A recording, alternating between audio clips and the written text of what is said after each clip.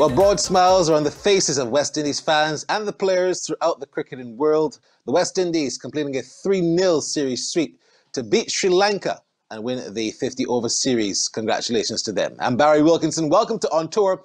We look back at that Sri Lanka-West Indies series and the last, of course, ODI, when they won quite comfortably at North Sound. A look at the scorecard. It tells the tale. Sri Lanka, 274 for 6 off their 50. Getting away again. Of course, they were down and out at one stage, but a brilliant partnership there between Hasaranga de Silva, who made on a beaten 80, and Ashin Bandara, who made 55 not out. It actually took them from 151 for 6 to 274 without further loss. Earlier, Akil Hussain, he threatened with 3 for 33 after Ganathalaka, he made 36. The West Indies then, 276 for 5. Not a bad opening stand, but really, they were led by Darren Bravo's 4th century at that level. He made 102 from 132 balls, 5 fours and 4 sixes. And the West Indies were able to get home thanks to Shea Hope, Mr. Consistent, 64 he made. And then Kieron Pollard, a typically aggressive, if not responsible, unbeaten 53. The Windies there winning by 5 wickets with some 9 balls to spare. What a great game, great captaincy by the captain, Kieron Pollard, and you have to say the attitude of the team does certainly look very good. Let's join our panel, of course, former West Indies and Barbados opening batsman Philo Wallace. Our international correspondent is the BBC's Johnny Barron, and our regional correspondent is Vinod Mamchan, who, of course, is covering the series. Gentlemen, a pleasant hello to you. Philo, I'll start with you first of all. Does the victory please you and the manner in which the West Indies have been able to win this 3-match series? Barry, first of all, let me congratulate West Indies for clean sweeping this one-day series. I thought it was clinical. We had some heart-wrenching moments, but we held our nerves and we came out unscathed. When you look at the performances, Barry, you can see that never-die attitude. We want to win. They know the importance, obviously, of winning these ODIs. It's all playing to get up to that World Cup. So I thought the attitude was good. There's still some questions about Pollard's captaincy as well in his batting, but I thought in a team performance, you have to commend the team for really weathering the storm against Sri Lanka. Johnny Barron, yeah, Philo just kind of alluded to it.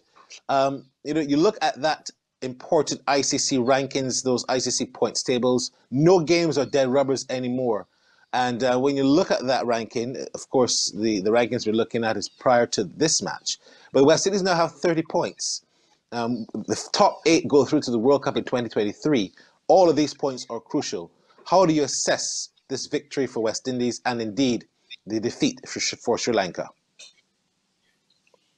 It was a really impressive win for the West Indies. I just thought tactically very, very astute. They took the Sri Lankan spinners out of the series. Just 1 wicket actually fell to a spinner, Sandakan, before this ODI, and 2 fell in this ODI. So they actually took, the Sri Lankan spinners only took 3 wickets across the series, whereas actually, funnily enough, the West Indies took 11. They outspun Sri Lanka, which is really impressive, and they squeezed Sri Lanka in those middle overs. That was key. Really astute from the West Indies, and those wins so valuable. 30 points going into the campaign. Brilliant. Vinod, you say A, you must say B. We're going to start with you on this particular question.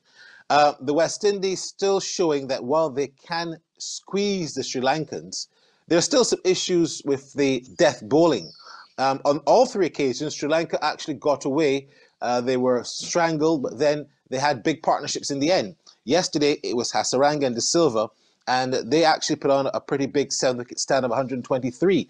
How do you view the West Indies' problems in terms of the not being able to close out the teams when they have them in a very good position to bowl them up for a cheap score? Well, Barry, it seems to be a problem that has been happening not only this series, but in recent times. West Indies will have teams 5 down for 100, and that they would go on to get 300, 400, even in test matches. Excuse me. But at the end of the day, I think it's something that reared its head in this series, but the West Indies was just too strong for Sri Lanka in this series. And I think that it's something that will be noted, and probably different options. If Pollard has whatever reserves he has available to him, probably using them at different times and, strategically mixing his bowlers around, we may still have that potency towards the back. How good to you, Philo, is Hasaranga de Silva as a batsman, as a former batsman yourself? What is his strength? Because he certainly played with a lot of freedom in this particular game to get his unbeaten 80. Barry he also batted through an injury, which is That's very right. brave for him. And he's a little man. No disrespect. He's a little man with a big heart, and he's a lion. He's not a big grown lion, but he's a lion. You can see that he plays for Sri Lanka. He plays cricket for Sri Lanka, and he executed some wonderful shots for a little man. He packs a good punch as well. So he's no slouch, and he is one obviously that Sri Lanka's cricket has to build around. He carries the attitude that you really want to see in international cricket, that never die attitude. And despite being injured, Barry, he was still on that field fighting for his country, which is commendable for him. So I think he has a big role to play in the upcoming Test series. I fast forward to Vinod. The West Indies made a very strange change. Initially, the Trinidadian Anderson Phillip was not in the squad. He was added to the squad. He actually made his debut. None for 43 on debut. But your thoughts on Phillip Vinod on his first chance to play for the West Indies? What was the big rush to have him play? Firstly, let me say congratulations to Anderson Phillip for attaining that level now. He is now an ODI cricketer for the West Indies. I was a bit surprised, as I'm sure many people will, when Anderson Phillips was added at that point in time. I thought that they might have gone for Kyle Myers, who was actually on the team, and you were swapping all-rounder for all-rounder. One wonders, though, if the West Indies selectors wanted an out-and-out fast bowler as opposed to another all-rounder, because there's so many all-rounders on this team. That could have been the only reason, but I was really taken by surprise. Your thoughts from seeing him for the first time, Johnny Barron, because I know that when you track these international players, you do your research, but you would have had a little video to analyze Anderson Phillip. Yeah, I thought he bowled pretty well. It's always a fairly nerve-wracking experience coming to the side for the first time. And he actually the surface that he played on this time sort of offered a little bit more assistance than the first two that we saw in the first two ODIs, and a little bit more pace and bounce. And I thought he bowled pretty well. But actually, I think the Sri Lankans, they enjoy pace on the ball, don't they? They've gone quite nicely against the out-and-out quicks through the course of this series. And I think Phillips did pretty well, but it's all part of a rich learning curve for him. Philo, there just seems to be so many options when it comes to left arm spin now in the Caribbean. Carrie Pierre, you've got the same Akil Hussain who played yesterday and got through for 33. There's also, of course, Jamal Warrican, who's playing in the Test team. How did Hussain hold up? He was roughed up in the first couple of balls, but he then had this impeccable line and length. Your thoughts? Akil Hussain is a very good cricketer, Barry, and he also represented my club Spartan when he was in Barbados with the HBC. Yes. And he did wonderfully well with the bat and ball. He's a good cricketer, and he's overcome his challenges, and he's really rising to the occasion. Yes, he's now boxed out Carrie Pierre, who used to be the left arm spinner that they opted for. But he's come in and he held his own. He has good stamina as well. He's not ruffled, and he's a believer in himself. He believes that when he gets that ball in his left hand, he is going to spin and get wickets, and that is the key to him. And he's a brilliant fielder, and he has the support of many Trinidadians around him. And the captain obviously knows him well, because they're both from Queen's Park. And you will see Darren Bravo as well, another Queen's Park player. They will come around and support him, and that is important. When you have that kind of support in the team for you, and you know your ability, it's just about executing, and I thought his executions were very good. And one of the things that I really love about him yesterday is that his arm ball was on point. Every time he produced that arm ball, he got a wicket. Indeed. I'm going to bring up a point in the next segment about that, because it seems that the selection process seems true to form and is indeed working, as we've seen with the players in the team. We'll talk about that when we come back on tour. The West Indies chasing 275. We got their innings coming up next. Stay with us. Put up your hand, it's time to party. Turn it up to the top, it's time to jump up. People, are you ready? Windies in the land, just put up your hand, it's time to... So welcome back then to On Tour. The West Indies winning there by 5 wickets, winning the 3-match series 3-0. I go straight to you, Vinod Mamchand. The West Indies chasing 275. You look at the selection process, which seems true to form. It seems to be working. Trinidad and Tobago, they won the CG Insurance, of course, 50 over title, and they have the majority of players in the team, which reflect the fact that they're a quite strong unit. Let's talk about Darren Bravo. We need to spend some time on him. Recall to the Test team, many people wanted to know why. He hasn't done very well in Test cricket, but the captain, the coach, and the chief selector obviously see something in his form, and he didn't disappoint them yesterday.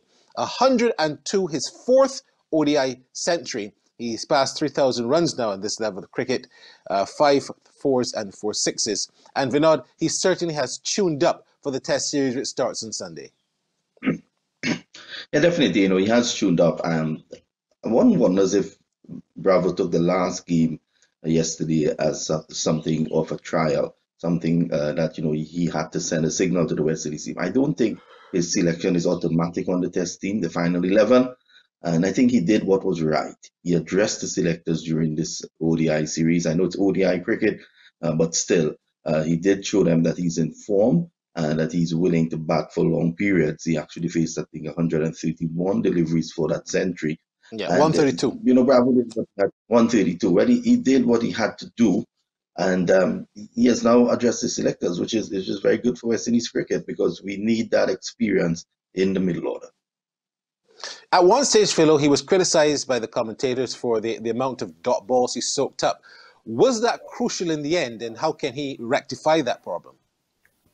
I don't think it was crucial in the end, Barry. I think that with Darren Bravo, he likes to hit a lot of sixes and fours nowadays. In the early stages of his career, he used to stroke the ball a lot nicer. Now he looks to power the ball. And when you saw him team up with Pollard, who knows him well, again from Queen's Park Cricket Club, Pollard pushed him to run ones and twos. And that got his momentum going. And I would like Darren Bravo to understand that if you're going to bat in the red ball in a Test match, you have to bat long. And you have to run a lot of singles and twos because there'll be a more defensive field placing in the Test matches. So yesterday, when Pollard walked to the crease, he realized, look, let's get some ones and twos here and push Bravo, who's a little lazy. And it worked for Bravo in the end because he then started to flow. So it's important that he understands his game. And I'm happy that he scored 100. I'm with Vino too. He's not automatic choice for the Test 11, but he's made a statement. He scored 100 off of Sri Lanka against the spinners, who's been giving us some problems. So he has put his hand up and said, look, I can handle the slow bowling that Sri Lanka is going to throw at us starting that Test series. So it's a good 100, and I just hope he can build on it and move forward with his career. Johnny, this is his first century since June 2016. I mean, yes, he's been out of the game for quite some time, but would that play on his mind that Shai Hope started after him and now has 10 centuries? He's just got 4. How would that play on his mind? I think, it was a very, very important innings for Bravo, especially when you consider his recent form in the game. He averages just 19 in his previous 10 ODIs, and there was plenty of criticism of his selection in this side, and of course his selection in the Test side as well, or the Test squad, I should say. But this will give him enormous confidence because this was, it was to some extent a Test style innings.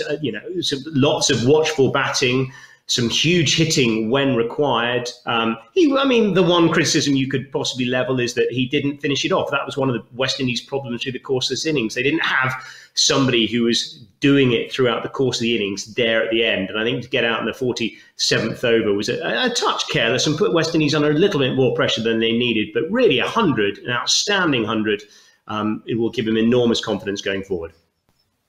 Vinod, he had 2 key partnerships. Let's talk about the one with Shai Hope, 109 partnership. Shai Hope, 6 consecutive half centuries.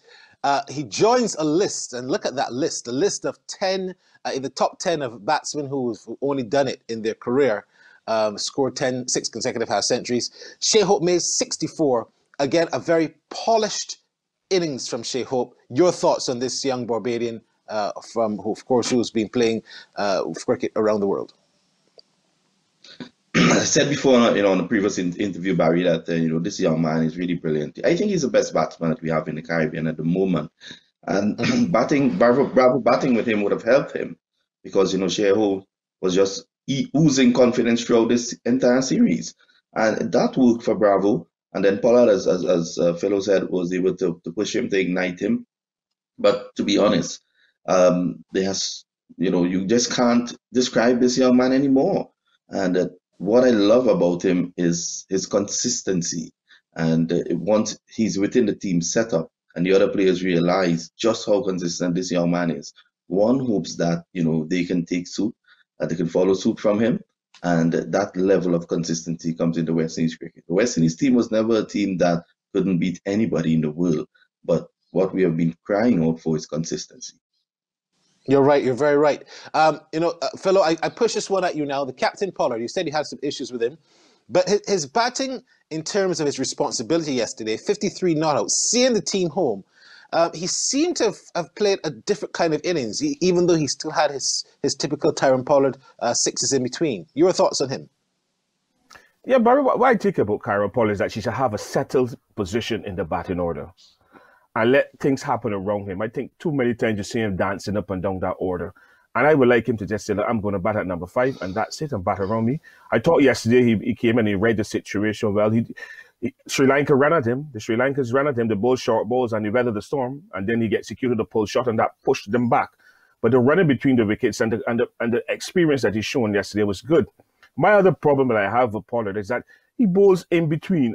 I think he's an effective bowler. People look at him as, as a bits and pieces bowler, but he gets the job done. He takes wickets, and I find that sometimes he can bowl a bit more to really bring in his all-round cricket and show the guys, look, I can do it, you can do it too. That's what I want to see from him. But I thought yesterday he came in and he read the situation well with Darren Bravo, and he took the game away from the Sri Lankans. And once Pollard is there, they're not going to bowl half volleys or length balls. So they had to look for something else. And I find that the Sri Lankan bowlers err a lot on the full side, and he punished them. And I commend them yesterday, and I'm happy that they've won the series 3-0. And he has done his job as the ODI captain. And let's hope now that this victory can domino into our test team.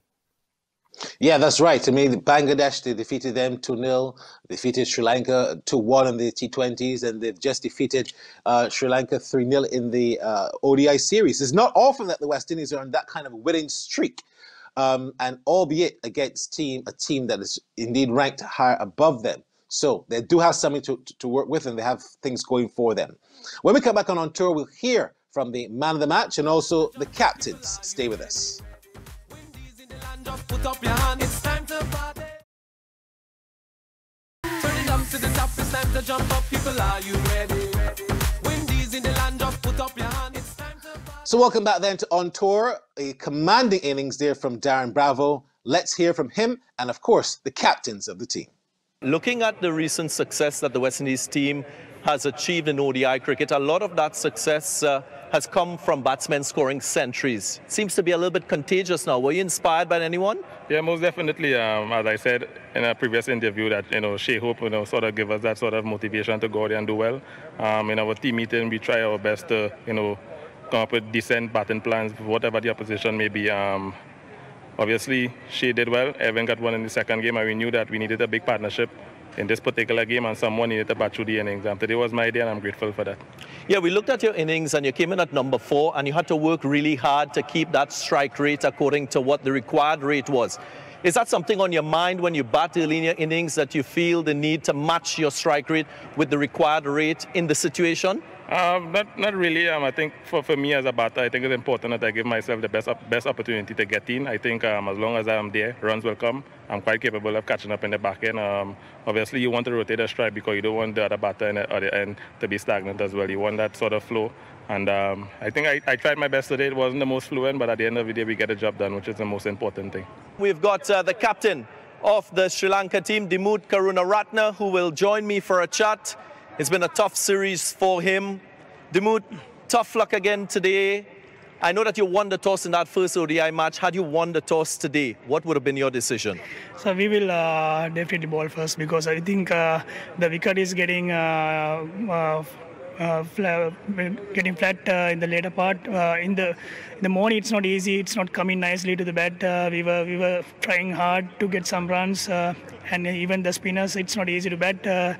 We knew we need 275 plus runs, so we were keep trying to get those momentum in the middle overs. But unfortunately, we lost a couple of wickets. You keep increasing your win percentage as a captain. What has made you so competitive as a ODI team? I just think hard work. Obviously, we identified at the start, of our tenure what we needed to do, and I think that was getting a start. Getting guys to bat 50 overs and bat long, and we have identified, Hopi, and he has done a fantastic job for us ever since. So that has laid the foundation for us more often than not, to come and the guys in the middle order play their natural games. 11 wins from 17 matches, a win percentage of 64. Let's focus on this game. Again, you won the toss, you opted to bowl first. Do you ever worry about your team not being versatile to bat first? We don't have time to think about that. I know the batters was very upset with me this morning. Coming here, they thought we were going to bat first. But again, I thought I said our best chance of winning against Sri Lanka, they don't know what is a good total to post up. And, with the batting that we have and the depth that we have, once we lay that foundation and we keep wickets in hand more often than not, once you limit them to under 250, just around 270 as we did, we're always in for a chance. So again, we have to play it as we see it and, where we are strong, as a team. But, I would love to see us bat first. But, we're going, all in today. And, well done to the guys. You've sparked century scoring in this ODI team. Lewis, Hope, Bravo. What's been the recipe for that type of success? Again, these guys have been working, really, really hard. Competition, for places, as well. And, guys want to stick their neck up. So, we spoke about, one guy, batting through the order, batting deep as possible. And, it's very nice to see each and every, game we got 100. Hopi in the first game, Evan in the second, and now Brav, in this one. So that means, the guys are really focused on, what they want to do and what they want to achieve. And, just for the back end to try to finish it off. So, again, it's just total team effort, from us. The guys, bowl well. I thought we were a bit, not executing our Yorkers and our deliveries in the back end of the innings. It cost us about 25, 30 runs. So that wasn't, good for us going into the half. But, the guys came out and, we really play as a team, when the bowlers falter, the batters take up the mantle. Wonderful stuff. We must also congratulate Shea Hope. He was, of course, the player of the series. He had the most runs, and he indeed deserved that title. Let's wrap it up now. Philo, I'll start with you first of all. The Test series starts on Sunday. The West Indies now have to flip the script. But how much would this victory and this streak of winning series be a fillip for them into that Test series? Well, Barry, one thing you can say about West Indies cricket at the moment is that they are consistently winning matches. There's a new captain, a new Test captain, Craig Brathwaite. He's fully appointed now. I hope that what he can learn from this ODI series. He has Jason Holder, who is the former captain. He'll be with him. They both know each other for a very long time. And I would believe that Jason will be helping Craig in that Test series and obviously working out with the best strategies in relation to bowling and batting the Sri Lankans. So I just want to say to the Test squad, best wishes and all the very best, and put the best foot forward. Maybe forward or back foot, but make sure to do the business for West Indies and continue to win. Johnny, I'm being balanced here. Sri Lanka have been severely curtailed. They have been crippled almost with a lot of injuries. Is that going to be on their mind going into this Test series? Sri Lanka have had a bit of a tough year from a Test cricket point of view. They got humbled in South Africa and they lost 2-0, of course, at home at England. And they haven't had a particularly good tour thus far here, just winning one game in the 6 games so far. But they will take a bit of confidence going into the next game in that they get their left armour back in the side, Embal Denya, who's got a wonderful record in Test cricket. He's got 45 wickets in 9 games and also picked up 15 wickets in the 2 tests against England. I expect him to play a major role. And it is difficult for Sri Lanka without the loss of so many experienced players. And you just hope they really pull together and put in a strong performance. But they're not to be underestimated, this side. They did perform for large parts pretty well against England, and they'll be hoping to do the same again against the West Indies. Vinod, 2-0 in the Test series, 1-1, or how do you see it? I think the West Indies definitely win this Test series. I think they will win both Test matches. I'm happy at the matches we played at North Sound, where it's not just going to be the spinners coming into the action. The North Sound track has something for everyone who's willing to work, and I think that could work in the West Indies' favor. But as Philo was saying, you want to continue winning. The ODI team, they've done it. They've put Sri Lanka on the back foot for the Test team. And now the West Indies have won 7 out of 8 matches across all formats, going into this Test series now. I think, Craig Brathwaite and his boys, they won't want to be the team that lets the West Indies down. Well said. Well, thank you so much, gentlemen. We're going to take a week's break. come back refreshed ourselves, and then we'll be back with On Tour on Monday next week, which will be, of course, looking after the first day of the first test. I'm Barry Wilkinson. Thank you so much for joining us. Until next week then, bye-bye for now.